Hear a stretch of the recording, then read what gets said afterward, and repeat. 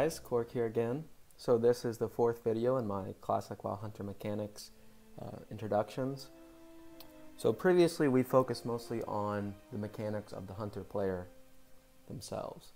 But today we're going to be focusing on pet families, what attributes different pet families have, what attributes are specific to individual creatures in the pet families, and what usefulness each family provides to the hunter. Again, I've talked about there's a lot of resources out there showing you what the abilities are, what pets are recommended for certain situations. But what you'll find as a hunter player is that there's certain pet families that don't get much attention but are very good at doing certain specific things, depending on what your goals are in Classic. I always emphasize that WoW Classic is a massive game with many different goals and objectives, and it's really up to you to decide what you want to be doing and how you have fun. And a big part of playing the Hunter class is not only going out into the world and finding unique pets or pets you think are cool looking, but also mastering control of your pet and really building a bond with the creatures you do tame. So I'm not going to be going very specifically into specific creatures because a lot of the fun is finding these creatures for yourself and developing that bond with them. So I'm going to go ahead and get right into it. I put together a little PowerPoint presentation because I figure that's probably the best way to disseminate this information. This isn't going to be focused so much on the data itself. It's going to be more of an analysis of what, get your mind running about the possibilities of different pet families and help you find what pet is the best for you. So why do pets matter? So there's two big reasons that people seek out specific pets. One is for performance, that the pets they're seeking out have certain attributes that are conducive to what they're trying to do. And then another big underrated component of it is aesthetics. Looking badass is a big part of World of Warcraft. When you get rank 14 and you equip that High Warlord or Grand Marshal set, you feel like a badass. And pets can act in a certain way. Not only feeling badass, but feeling right. If you're playing a Night Elf, sometimes having an owl just feels right. Or an orc having a boar just feels right. It might not be the best class, for the best pet family for what you're doing, but if it feels right, that goes a lot farther than you might imagine. Classic WoW is a marathon, not a sprint. So whatever makes you feel right and whatever's going to help you log on for the day, whatever's going to help you farm consumables for the raid, whatever's going to make you excited to get back into the World of Warcraft and push your character, that can go a lot farther than just having the best pet. There's no real point in having the best performing pet if it just doesn't feel right or you're not into it and you just don't have the motivation to go out and farm or do challenging solo content. So aesthetics are highly underrated, and I kind of want to emphasize that the margins on performance between pet families is pretty slim in reality. So I actually think aesthetic, the best case scenario is that you combine aesthetics and performance. So you feel right playing your character, you feel accomplished for having a cool pet, and you can also turn that into performing well in whatever kind of content. So there's many different types of content you'll be performing in, and different pet families can excel in different areas. So we're going to be talking about leveling, PvE, including dungeons and raids, and there's a very big difference between these two. And the primary reason there's such a big difference is that in Classic WoW, pets do not have an avoidance mechanic for AoE abilities. So in a lot of raids, your pet is prone to dying before it can get off a lot of damage. And so the actual performance, the raw output of your pet, is not nearly as important in raids as it is in dungeons, where you can use your pet to tank mobs that need to be picked up or that are attacking your healers, or contributing more overall to damage. So keep in mind that in raids, pets are not as useful, which can actually be advantageous to players looking to get pets that simply feel right rather than do the most raw DPS. We're also going to be talking about PvP. PvP is where many pet families shine that are otherwise neglected. We're also going to be looking at challenging solo content, such as killing elite mobs, farming, doing certain quest lines, that require a lot of kiting and other things. And again, certain pet families can excel at that. So I'm just going to give you a brief overview of the mechanics that play into how a pet performs. And these are distinct. There are certain things shared by all pets. There are certain things that are shared across families of pets, like a boar versus a bear. And there are certain things that are creature specific. So the creature you find in the world, one cat may have different attributes than a different cat on the other side of Kalimdor or something like that. So things that are shared between all pets. So when I say shared between all pets, I mean these things are available to whatever pet you tame. And you can train these things or give these things to your pet, no matter what the pet is. So we have things like growl and cower. Growl generates extra threat when your pet uses it. It's not a taunt. It doesn't snap aggro away from whatever it growls. It just gives a large amount of bulk threat to help your pet maintain aggro to tank for you, or for someone else in your group if they pull aggro. Cower does the opposite. It's like feint from the rogues. It reduces threat. So you can manipulate the threat and the aggro of your pet using these two abilities, growl and cower. And cower actually has quite a few uses where you're juggling mobs. You know, you pull aggro with your pet, you nuke it, your pet's low HP, you cower, distracting shot the mob off of it, and kite it while your pet recovers. So things like armor and stamina, these are things available at your pet trainer. Every couple levels you can actually train these, and then you can teach it to your pet. So as you level your main character and your pet, you can further increase armor or stamina. And the same goes for resistances. And you can train resistances for your pet across all pet families, excluding holy damage, which is kind of a special case as far as spell families go. And then also the talents you pick on your hunter character will automatically be applied to your pet. So if you're in Beast Mastery and you learn Frenzy, which increases the attack speed of your pet, that will apply to any pet you have. It's not family specific. And then shared across families, so each pet family has its specific diet. So this is the food. Remember, in Classic, food costs money, and you have to feed your pet to keep it happy. And the more happy it is, the more damage it will deal. And this can actually play a big part because vendors, there's not a vendor that sells every type of food. Well, there are certain ones, but the kind of diet your pet eats can actually play a big part in convenience factor and traveling, because you have to make sure that your pet is happy. Otherwise, it's going to be doing pretty pitiful damage. The other thing is family abilities. So certain pet families can learn certain abilities. The way pet family abilities work in Classic WoW is that in order to learn how to teach a pet an ability, you have to tame a mob in the open world that knows that ability and that rank of the ability. So if you tame a level 10 cat, it will have rank 1 claw, and it will not automatically rank up its claw. You have to go find another pet or another creature that has a higher rank claw, tame it, use the ability, and then your character will learn the ability to teach that rank of that ability to a valid pet.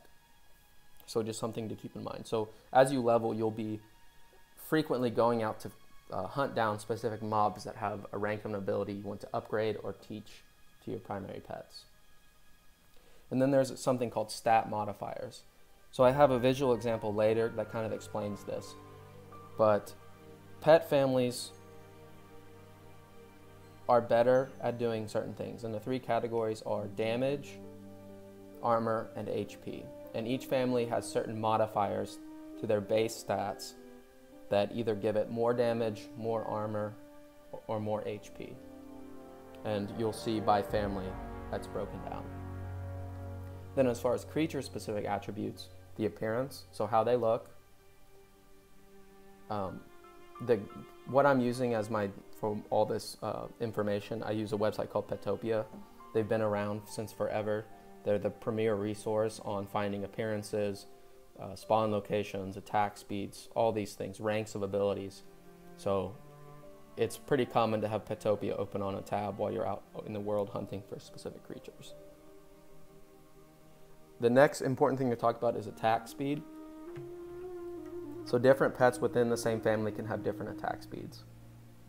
And the attack speeds range from 1 attack per second to 1 attack per 2.5 seconds. And this is an attribute that gets a lot of attention in classic WoW because of certain advantages of having different attack speeds. Keep in mind that the damage is normalized. So the DPS of your creature is always the same. It's just attacking at a different rate. So if you have a creature that deals 1 attacks every 1 second, each attack will do 2.5 times less damage than a creature that's attacking every once per 2.5 seconds. So superficially, when it comes to damage over a long period of time, attack speed does not affect DPS. However, there's advantages and disadvantages to having a specific attack speed. So having a low attack speed, I'll start with a low attack speed. So having a low attack speed, there's 2 primary advantages. 1, the damage is more consistent, meaning that it's attacking faster. So if it misses an attack, it will readily attack again to maintain damage. The percent of the time that it will miss will be the same as someone with a faster or slower attack speed, but it's more continuous. The other thing is that more hits means more spell pushback against casters. This is why creatures with low attack speed are more popular for PvP players, because getting more spell pushback on a priest who's trying to heal or a druid who's trying to heal just gives you that much more pressure when you're trying to DPS them down. Keep in mind that most healing specs, I think pretty much all healing specs, get talents that reduce spell pushback. So this advantage is not nearly as impactful as you would think. However, it is there, and it is something to keep in mind. Now, creatures with a much slower attack speed, they're more impulsive, meaning their DPS is the same, but it comes in big blocks. So you're hitting a target every 2.5 seconds, so each attack is doing a lot more damage. But this means that it's not getting off more attacks, so it's not interrupting or pushing back spell casts. So if a priest is channeling a 1.5 second heal, your bear will attack them and they can get off the heal before your pet will even attack again. So that's something to keep in mind. The advantages to having a slow attack speed, there are advantages. One is that it's more snap aggro when you're out in the open world. So you can send in your bear, it will attack them, get a large chunk of damage, a lot of bulk threat at the start. So then you can immediately start following up with your abilities, because it's like snap threat. It's a big, powerful attack that gets the creature's attention. So a big hit with a growl means it's going to be sticky to your pet. It can also be very useful in PvP because of the burst damage. And a way to think about this is if a creature with fast attack speed is attacking a target, if at any point the target makes space between your pet and themselves, your pet is losing a lot of damage because it can't continually attack them. However, if you have a creature with a low attack speed, it only has to make connection every 2.5 seconds or 2 seconds to get its full damage out. So if you're fighting something like a frost mage who frost novas, your slow attacking pet will lose less damage overall because it only has to make a connection with the mage every 2.5 seconds. You can think about this in my kiting mechanics guide, how we can run between auto shots and still maintain full damage. The slow attack speed plays into that, where your pet only has to make connections when it's valid to attack to maintain damage. So just some things to keep in mind there. The other thing that's creature specific is the abilities they have when tamed. So every tameable mob in the open world has ranks of different abilities specific to their family. And so you'll be seeking out these mobs in particular in order to rank up the abilities you can teach your own pet. And many of these abilities can only be found on 1 or 2 mobs in the entire world. The final thing that's creature specific, and this is a very special case, is in classic WoW, mobs can be modified by something called caster stats. Caster stats are given to mobs. They're a mechanic put in place by Blizzard that makes creatures that are meant to be using spells or have high damage, it makes them easier to kill. So they have lower stamina and lower armor. And this is meant to encourage players to focus down dangerous mobs quicker. Because they're more of a threat, you target them, you kill them quicker. And a great example of this is the Defias Pillager, one of the most all-time homicidal mobs in classic WoW. Their fireballs hit for, many of you know, massive amounts of damage, but at the same time you can target them and kill them quickly. So it's a give and take. The disadvantage for hunter players is that there are actually beasts in the world who are designated casters. And the issue with this is that their abilities do not do extra damage, but their armor and HP is modified to be much weaker, and their attacks are weaker. So again, Petopia has a list of creatures with caster stats. Just something to be aware of. If you tame a mob you think looks cool, and it seems to be performing very poorly, there's a good chance it has caster stats. And there's really no advantage to having a pet with caster stats. So now I'm going to actually get into each pet family. Now that you kind of understand what attributes each pet can have, I'm going to be using all my resources from Petopia. Again, please check out the website. They have spawn locations, spawn times, appearances, ranks of spells, anything you could hope to ask for when it comes to understanding different pet families. I have the links here. I'm going to be taking their stat templates off of Petopia and using them here just to give you a visual indication of what each family possesses. So I'm going to be going in alphabetical order because I don't want to give any preference to what I think the best pets are. I'm just going to be talking about each family within the context of itself to give you some possibilities of what you can do. So the first up is the bats. So you can see with my cursor here, these are information that we just went over. So Petopia designates bats as an offensive family type, and below you see the stat modifiers. So 1 means that it's not modified at all, it's standard. So if no classes had modifiers, they would all have 1 health, 1 armor. It's a coefficient, so 1 times what the base stats are, meaning it's not modified. But you can see that the damage, I'm only going to go through these once because once you'll understand what these numbers are telling you, you can just visually see it as I talk about the pet family. So they have a damage coefficient of 1.07, meaning that compared to the base stats, they do 1.07 times more DPS. And this is designated high, which is why the pet family is considered offensive. So pets their modifiers are slanted towards doing more damage. These are abilities the family can learn.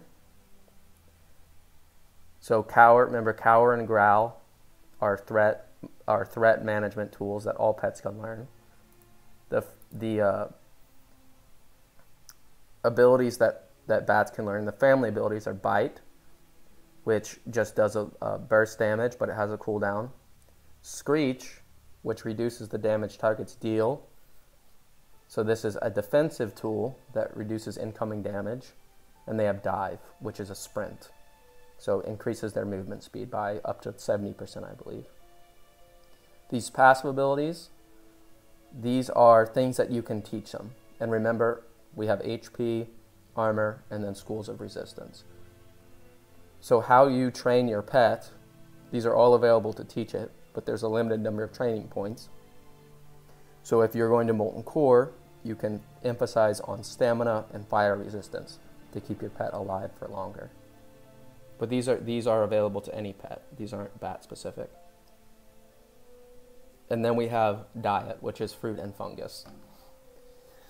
So these are just valid choices that you can feed your pet. And it's very limited. There's only 2 options, only fruit and fungus, no meat, no bread, no fish, none of that. So they are limited.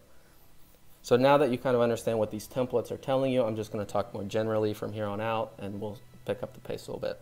So bats, very great offensive tool for PvP, PvE. some neat appearances down here. Limited diet. Screech is useful while leveling just because your pet is offensive, but it's also reducing the damage it takes. So it's a nice balance there because you're going to kill things faster. Your pet's going to take less damage.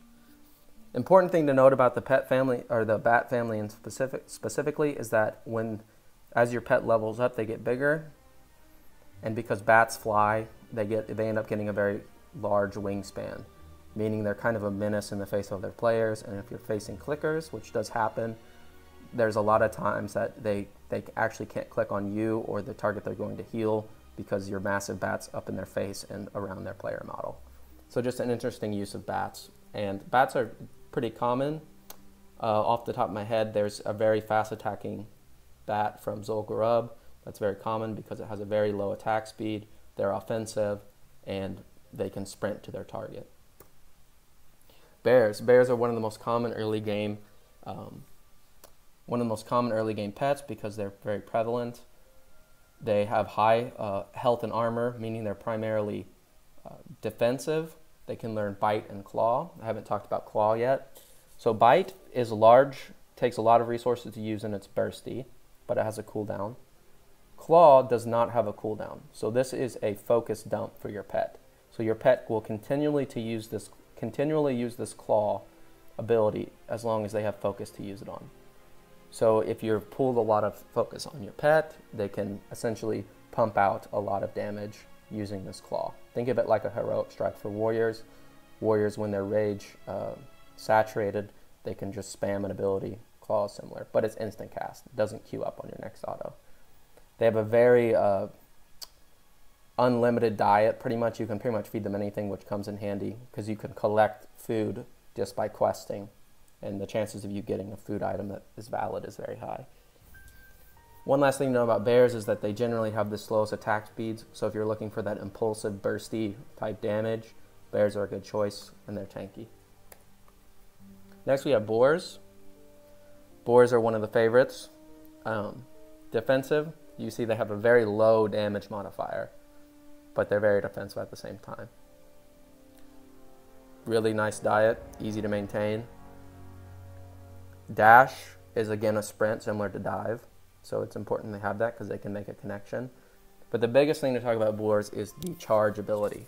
Now this ability makes them high performance pet in leveling and in PvP. So leveling, charge is like the warrior charge. Your boar will dash to the target instantly, essentially. It immobilizes them for 1 second, so it counts as a CC, and it increases the damage of their next attack. While leveling, this is really important because you can, while you're questing or whatever, you can instantly get your pet to the target, hit them with a high burst of damage, generating a shit ton of aggro, meaning that you can instantly start laying into the target without a fear of losing aggro. So they're very effective levelers because they're tanky, they don't die easily, and what's rare for this family is that they're defensive, but they have aggro generating abilities, meaning that they're a complete tank, because tanking has two parts: taking less damage, mitigating, and also doing enough damage to maintain aggro on the target. So with boars with charge up, they're very effective.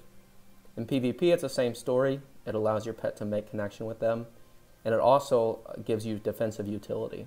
So while I'm PvPing with a boar, I usually do not keep charge on autocast. I manually use it, and it's very useful because you can intercept warriors who charge on you with your own charge.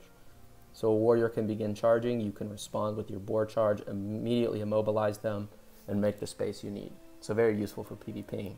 And I see a lot of high-level hunters having one of these in their stable for that exact purpose. Carrion birds, they're an all-arounder. They have a lot of abilities you can tame. So if you were looking for that versatility in terms of what abilities you want to be using, they're very useful. They have dive, so having a sprint is very useful. Limited diet, fish and meat. They look cool. If you're looking for a good all-arounder, carrion birds are a good choice. Cats, probably the most common pet family. They're designated offensive, and you can see their damage modifier is 1.1. So they have very high damage. They have a lot of versatility when it comes to abilities. They have a cat-specific ability called Prowl, and this is a stealth mechanic. Your pet moves slower, but they also learn Dash, so you can stealth and then get to the target. And when they come out of stealth, it's sort of like a rogue ambush in that their next attack does extra damage. These are very popular for Night Elf players in particular, because Night Elves can shadow meld and you can prowl your pet, and both you and your pet are invisible. And so you can get a very strong opener in the open world or in Warsong Gulch, for example, to get your opener and burst them down. Pets have a predisposition for having very low attack speeds, which is good for pushback, but this is contradictory to Prowl because it only affects your next attack. So as you come out of Prowl, you get a bonus damage, but each time you hit is much lower. So the burst potential from Prowl is lowered because of the low attack speed. But one of the highest damage pet families, and you'll see a lot of these. And they have like quite a bit of, they have very unique skins. A lot of their appearances are unique to just one or two mobs. So in terms of appearances or finding a unique pet with maybe a longer respawn timer is a great way to show off your knowledge of classes. So, crabs are very defensive, but their damage modifier is not too low. So if you're looking for a high armor pet, I kind of didn't go into this too much, but armor and health are both defensive stats. Health is better for taking magic damage and physical damage because it increases your tankiness against both. Armor only reduces physical damage. So I find it when leveling, armor is the preferred stat, simply because most damage your pet will be taking will be physical, and there's advantages to having low HP in that you're still getting the mitigation, but because your minned pet restores a static amount of HP, you can restore your pet while it's fighting. It will be taking less damage, and you'll be restoring a higher percentage of its max HP per tick. Think of it like a sponge. The bigger your sponge is, the more water it will hold, but the longer it takes to wring all that water back out of the sponge. So that's up to preference and what you're encountering. This poor HP would be bad against playing a Frost Mage or another caster who's trying to eliminate your pet from the, you get polymorphed and they kill your pet to put you at a disadvantage. Having low HP just makes it easier for the caster to kill your pet. So again, it's a give and take. Pretty wide diet here. So, all those things can be pretty easy to find. Fish in particular, because if you have the fishing trade skill, it's easy. You can just find a lake nearby where you're questing and get some food pretty easily that way. Crocolisks, probably one of the most uncommon pet families, and it's pretty easy to see why. They look pretty cool. They get really big, so if you're looking for something intimidation factor or just to look cool, Crocolisks are a good choice. They're very limited on their active abilities. They have bite, but they don't have claw, meaning that they're focused. They don't have a focus dump, meaning they can only do burst damage when bite's off cooldown. And a lot of times they'll be focus saturated just because they don't have anything to use that focus for. High armor, decent leveling, but limited. Gorillas. This is an interesting pet family. This is one that is, I think, underrated simply because it doesn't get a negative stat modifier on any category. It gets a bonus to HP and damage, so they do pretty decent damage. A lot of times people would think of these as purely defensive, but they have decent damage. They have bite, again, limited diet, but they have a pet-specific or a family-specific ability called Thunder Stomp. And Thunder Stomp is extremely unique in the pet families in that it's an AoE ability. It has a long cooldown, but if you're looking to farm or you're looking to run friends or lobbies through dungeons, Thunder Stomp is a great way to cover the aggro for your entire group instantly. So you can send in your gorilla, Thunder Stomp the whole pack, and they'll all stick to your gorilla. And you have decent armor and high HP to back that up. So a lot of hunters keep one of these in their stable just for farming or for running people through dungeons, because you can't find anything like Thunder Stomp in any of the other families. Hyenas, poor hyenas, they don't get much love. They're again an all-arounder. They're not specifically good at any one thing. One thing to note is they do have bite, and they do have dash. So they do have a sprint to make connection with the target and stick to them. So they do have that going for them. The other thing with hyenas, this might seem kind of goofy, but they make the most annoying noises when you're killing somebody. So if you really want to go camp somebody or gank them, or just really annoy people in duels, you can get a hyena, and it'll be howling and snickering up in their face the entire time. And so they have a psychological warfare thing going on with them, just to keep in mind. And I actually think they look pretty cool. So owls. Now, owls used to be underrated, but now they are getting the attention they deserve as far as a leveling pet and PvP. Notice they're offensive. They have a very high damage modifier, so they're going to be doing a lot of damage. They also have access to a focus dump in claw. They have screech, meaning they're doing high damage, but they're also reducing the damage they take and you take, because it's a debuff to the target. They have dive, which is a sprint, and they don't have low HP or low armor. So there's a link that I'll put in the description, because there's a really good post on Reddit. I think it's called like why you should have an owl, or like why owls are the best pet ever. So I'll link that, because that can vouch for owls better than I could ever. Also, they look cool. They fly, and they get pretty large as well. Raptors.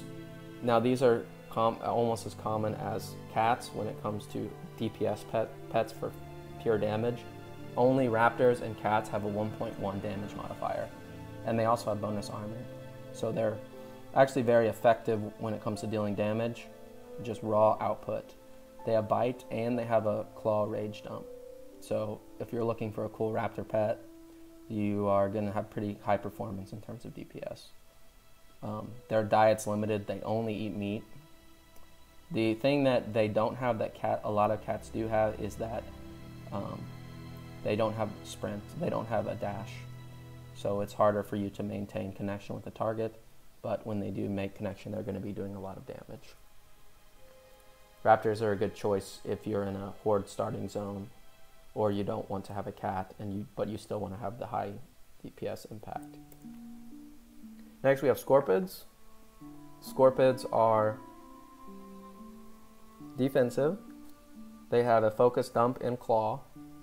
They have reduced damage, but they have a very unique pet family ability called Scorpid Poison. And it has a cooldown, but it stacks up to 5 times on the target, and it does nature damage. And nature damage means that it ignores armor, so on high armor targets, Scorpid Poison is not going to be reduced. And it takes up a debuff slot on the target. So in raids, you're not really going to be using a Scorpid just because you don't want to take up a debuff slot with Scorpid Poison. However, it's very useful in PvP for several reasons. First is the fact that Scorpid Poison ignores armor. Second off, that it's a debuff that ticks, so if you're fighting a rogue, you can use Scorpid Poison to prevent re-stealths. And third, and the most important reason, and when you get into high-level PvP, you'll kind of understand this a little bit more, but as it's a poison, it takes priority over Viper Sting. And Viper Sting is an ability that ticks, but doesn't reduce HP of the target, but reduces mana. And it's extremely powerful in competitive PvP, in battlegrounds, in open world, even in duels where you're trying to outlast the opponent by reducing their mana. And Scorpid Poison takes priority on debuffs. So if you have Scorpid Poison on the target and Viper Sting on the target, someone might try to cleanse the target or abolish poison or whatever it is, and it will remove the Scorpid Poison, but not the Viper Sting. So this is very useful for maintaining Viper Sting on targets, and something that a lot of healers aren't expecting, and it might confuse them for a little while. So I recommend Scorpids if you want to take advantage of the unique mechanic that Scorpion Poison brings. They also have very high armor, so they're decent tanks as well in the open world. Next we have spiders. Spiders, they don't have web in Classic WoW. They do have high damage modifiers, and they're good all around. So they're another choice for just an offensive pet family. They don't have a focus, stump, and claw, however. They only have bite. So they're going to be focus saturated quite often. These are another great psychological tool. As you level up, your pet will get massive, and you'll have a giant spider attacking targets. And real phobias, like real arachnophobia, is a very real thing. It's not just a little scary. I have a friend, I know someone who actually has arachnophobia, and they can't complete quests in any area with spiders. So if you're looking for another psychological warfare tool, spiders are a great choice. It's a little cruel to take advantage of somebody's actual phobia, but you know, all's fair in war and World of Warcraft. So, Tall Striders. Some people think they look goofy. For me, it reminds me of I guess an ostrich or a cassowary, which are actually pretty brutal if you know anything about cassowaries. They are a little bit underrated because they have pretty good stat modifiers. They have high HP, and they also learn dash. So they do have a way to stick to the target and get to them quickly. This could be, again, psychological, just because, you know, a goofy chicken tearing your shit up, especially if you're Beast Mastery, you can really have a high impact with these. Can really mess with people's heads. And they do have a good toolkit for doing that. They have a damaging ability, and they also have a sprint. So keep an eye on Tall Striders. Turtles, well known for being extreme tanks. They're defensive by nature, but they have a very low damage modifier, which is to be expected, right? They're a turtle, so it fits in with their RP just right. They have a bite, so they do have a damage ability. They have a fish on their diet, meaning that it's easy to acquire food for them. And they also have a special ability called Shell Shield. And this is a very long cooldown ability, which drastically reduces the damage your turtle takes. So one of the things that I've done in the past is farm blue dragon spawns and other elite mobs that have very nice loot tables. And a lot of the times at late game, the problem isn't damage, the problem is keeping your pet alive.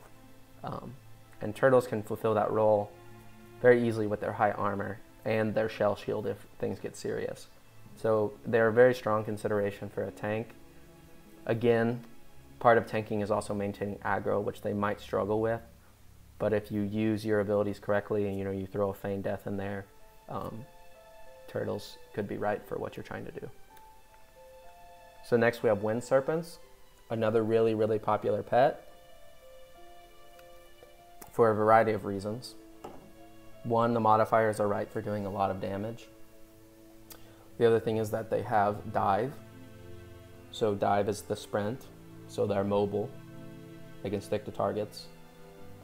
However, their claim to fame, as you say, is lightning breath, which is their class ability.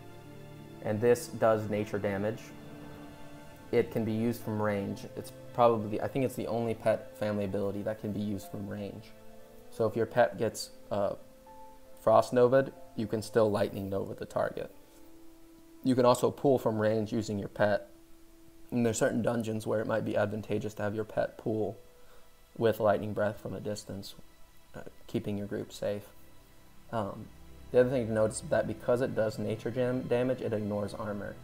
So in terms of raw damage, lightning breath is the highest damage ability that a pet can learn, simply because it does high damage anyway, but it ignores armor. So when you're fighting something like a warrior, lightning breath can crit and actually do up to 250 crit damage just with a pet ability, which is pretty significant.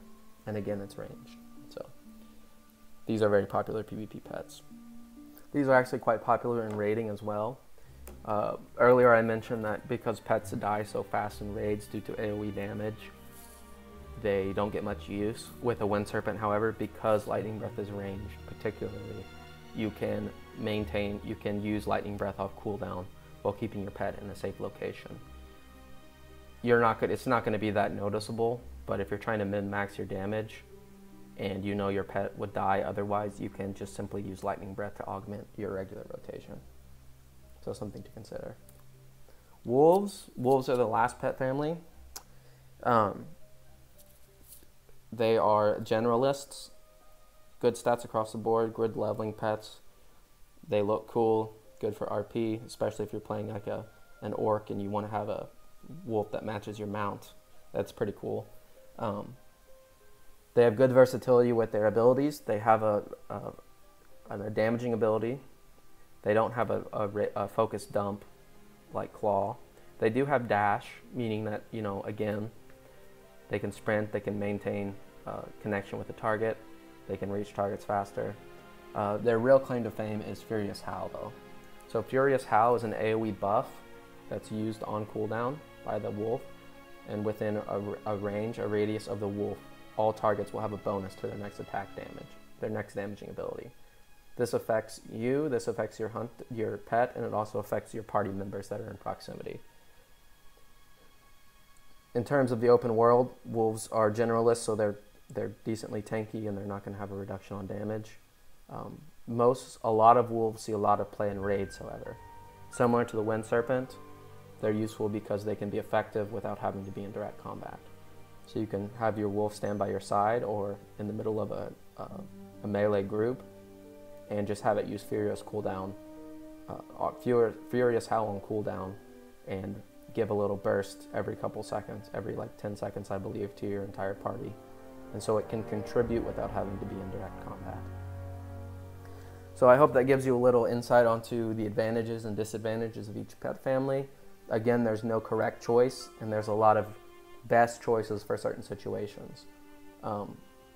Next, I'm going to show you, my pet stable changes quite frequently, but I'm going to show you what I currently have in my stable and what I consistently return to in terms of in-game utility. Again, pets are part of your toolkit, so my toolkit currently looks something like this.